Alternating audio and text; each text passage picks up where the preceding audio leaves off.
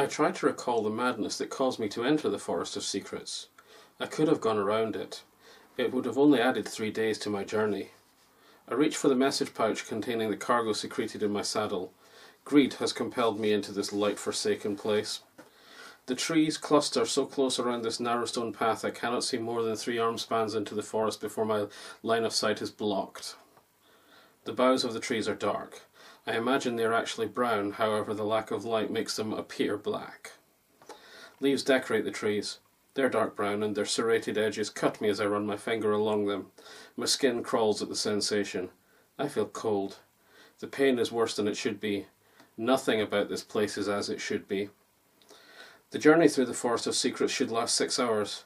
6 hours on horseback and back into full sunlight. A few stray sunbeams penetrate the canopy. The light actually seems to make the situation worse.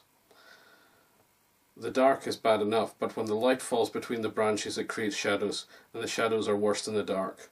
They seem blacker, and I swear to you, they move. Something catches my eye and I wonder if there is possibly an animal in the trees. Of course there is not. Everyone knows that nothing lives in the forest, nothing except the trees. The silence is disconcerting. It is not natural. I've carried messages and items across many miles of many continents. Everywhere you go there is noise. There are sounds of nature. In this place there is only the sound of silence. I place booted feet to the flank of my horse, urging the animal forward, urging her forward. The sooner I'm out of here, the sooner I am paid. She whickers nervously, however she moves forward. She has carried me through many lands, and she has never once failed me. She forces herself forward, as do I. Rider and animal, we are one. She canters at first and then speeds up. I hope to be out of the forest in less than 6 hours. I have heard the tales. Many riders have ridden into the dark place and never returned. Of course, there are worse stories. I've heard tales of men escaping the clutches of this place, shadows of their former selves. I remember I once met one of these men in a tavern. He sat staring into the fire, his eyes vacant and distant. He clutched his tankard, the drink slowly swirling around and becoming gradually warmer as he ignored it. He said nothing all night. He bought 1 drink all night. When he left, it was untouched, and not a man could recall him ever saying a word. His silent stare into the fire, the most disturbing thing I had ever seen. My horse continues through the forest and I listen for any sign of danger. The silence is broken only by the clatter of hooves on the road. Clip-clop, clip-clop, clip-clop. No one was ever able to tell me who had dared to build the road through the forest. Some people believe that the road is ancient, here long before the trees. Some people whisper that the forest is a predator and the road is simply the web it uses to trap its prey. No one knows for certain. The journey passes and I sense that the day is late. The temperature drops, light fails, and weariness settles in on me. I presume that the sun has dipped below the horizon and outside this dark and quiet place twilight is setting upon the land. I lose track of time. Sunlight feels like nothing more than a dim and distant memory. Shivers run up my spine as the temperature drops again, and I clutch my cloak to myself, hoping to ward off cold and fear. I look ahead at the featureless road. It stretches for miles, seemingly endless. I know this cannot be true. People do leave the forest. Not all of them end up like the man by the fire. I know the road must have an end. It cannot go on forever, surely. Clip-clop, clip-clop, clip-clop. The horse trots and I feel reassurance at the rhythmic sound and motion. I know the horse is warm from the ride, however, even with the horse under me and the cloak over me, I still shiver. Clip-clop, clip-clop, clip-clop. Up ahead there is something different. It is distant and I see it as a slight change in texture. I cannot make it out, however, and know it is a wooden post painted white. I know this because it is common knowledge that halfway through the forest there is a white post. Carved from trees cut down from the forest, it is the one thing in this forest, no, of this forest, that gives hope. Clip-clop, clip-clop, clip-clop. I feel a surge of elation. I'm halfway through. Soon I will emerge from this dark and quiet and rejoin the rest of the world. Soon I will reach my destination and I will laugh about my silly fears about the quiet. I will laugh and I will tell stories. Men will mock me, though most will not enter the forest themselves to prove their bravery. They will accept that I've done a terrifying thing, and they will buy me drinks. I will be a hero of the moment, and I will feel good. The thought sustains me, and I use it to banish the growing fear in me. Perhaps it was a bad idea. Fear would have kept me alert. Fear would have urged me to caution. Fear would have prevented me from putting my heels to the flanks of my horse. However, in my mind, I'm already drunk on the beer of other men. In my mind, I'm already the hero, the toast of the town. I'm the man who braved the forest of secrets, and won. Caught in my reverie, I fail to see the low branch looming over the road. It strikes me across the face, scratching my cheek.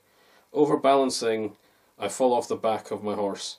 I probably would have struck the branch one way or another. However, if I was not moving so fast, perhaps the impact would not have sent me falling.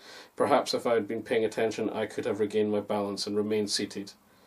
Landing on the ground with a thud, I feel despair as I hear my horse continue its journey. Clip-clop, clip-clop, clip-clop, clip-clop. It still moves quickly along the road, desperate to be away from here. My vision is blurred, though I can vaguely make out her shape disappearing into the distance. I shout out at the animal, though my voice is barely more than a croak. My cry is strangled, and I feel tightness on my cheeks, cold creeping across my face. I try to regain my feet, however I fail. I stumble and fall face first into the dirt, tasting it. It is rank. It tastes of death. I must have passed out. I don't recall losing consciousness. I do remember opening my eyes and feeling fatigue, and in that moment, between full wakefulness and sleep, I see them. I see two bare legs, not more than an arm's length from my head. They are filthy, and I see moss and leaves growing from their skin. I'm gripped by terror, not knowing if I should flee or remain perfectly still. The legs begin moving away, so I fight my urge to run. I hold my breath and listen to the sound of my heart pounding in my ears. And then I hear something terrifying, a dreadful sound coming from the direction of the feet. Hey hum, hey hum, hey hum. I realize it is coming from the figure. More terrifying than this sudden intrusion on the quiet is the fact that I can hear the sound all around me, different tones from different directions. Hey hum, hey hum, hey hum. No longer able to control my urge to remain silent, I try to scream. I feel numbness across my face and fail. A muffled gasp is the best I can manage. Something is covering my mouth, holding it shut. I had not noticed it before, and yet it is there. Reaching for my mouth, touching my face and tracing around my lips, I feel horror. There is a leaf stuck to my face, which no amount of tugging will remove. Almost as shocking is the fact that I can see my hands perfectly in the dark. There's the same colour as the legs I had only seen moments before, and my left hand is covered in moss.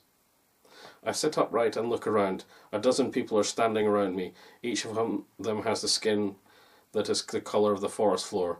Leaves, bark and moss grow all over them, knees, hands, face and chests. Each of them has the same deathly stare from behind glassy black eyes. Jumping to my feet, I run, hoping that I'm heading for the road. My heart feels like it may burst. I cannot find the path. Cold realization hits me that I have gotten turned around and running deeper into the forest causes panic to set in. I no longer care. All I want to do is run. Air rushes across my face.